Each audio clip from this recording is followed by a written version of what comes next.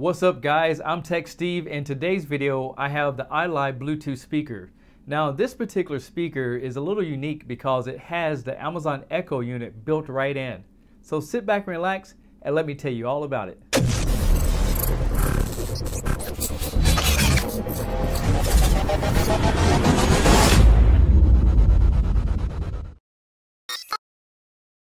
Before I show you the different ways to connect it, let me show you what comes in the box. Now when you pull this open, you got the styrofoam, and then you have the iLive unit. You have advertising for a Wi-Fi unit. You have the instruction book here, advertising for Spotify, a 3.5mm input jack, and a cable to connect it to get it powered up. Now that I showed you everything that comes in the box, let's take a closer look. On the top here, you have two microphones, as you can see. You have some indicators to show if it's charging and also connecting to your wireless network. On the back side, you have your microphone mute off and on. You have your volume rocker. You also have your pairing mode and your play button there. Then you have your different modes, your power input, and also auxiliary input. This speaker can be connected to a device three different ways. The first way is Wi-Fi direct. The second way is also using a Bluetooth connected right to it. And the third way is just using the auxiliary cable plugged in direct. Now let's download the application from iLive and show you how to do the Wi-Fi direct setup. From the Apple or Android store, you want to download iLive Wi-Fi. Once you get that, you want to go ahead and open it up and get ready to search. On the back of the speaker, you want to go ahead and press this power button until you hear it power up. Power on. Wi-Fi mode. Now it's in Wi-Fi mode. Go ahead and hit the search button. And you can see on the top here, you're going to have some different indicators blinking right there. Now you're going to add a device.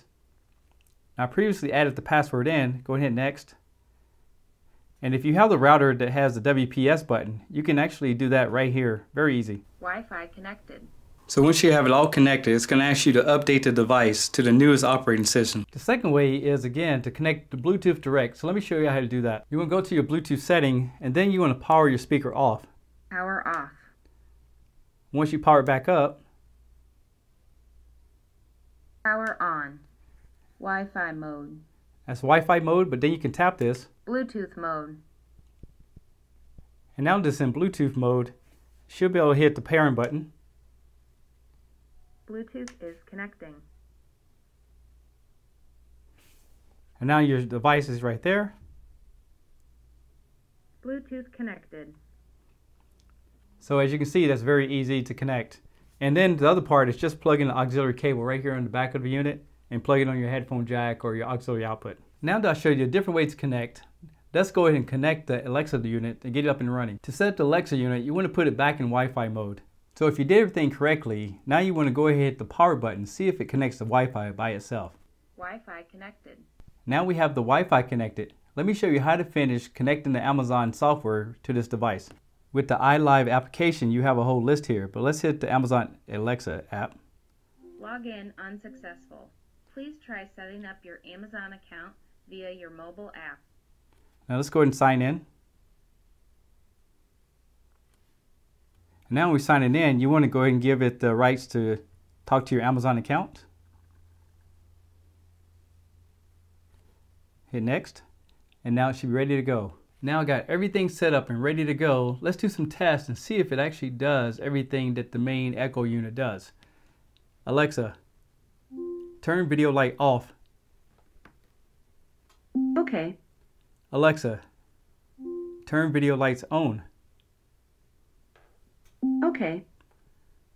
Alexa, what's the weather like today? Right now in San Diego, it's 69 degrees with partly cloudy skies. Tonight's forecast has mostly clear skies with a low of 63 degrees. Alexa, tell me a joke. Why did the golfer take his chauffeur onto the course? His caddy said to bring a driver. So as you can see, it has all the full function of the full Echo unit. All right, so to get through the different modes to listen to music or other sources, you just tap this. So I'm going to put it in Bluetooth mode so I can play some music from my phone. Bluetooth mode. And mind you, when you do that, the Alexa unit shuts off. Alexa, Alexa. You have to go back into Wi-Fi mode to be able to get that feature. So let's see what the speaker sounds like. I have this microphone right here, so I'm going to move it around so you guys can get a kind of idea Bluetooth what it sounds connected.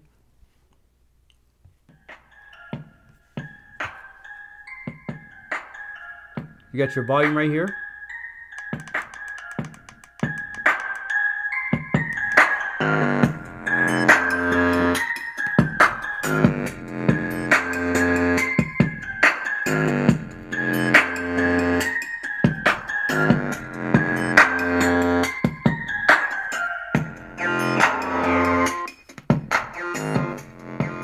Overall, I tried a lot of different tests off camera, and it really performed just as well as an Echo unit. Some of the downsides of it is that you cannot add an external set of speakers on it, but you also have the portability that makes it kind of worth it that you can move this around your house.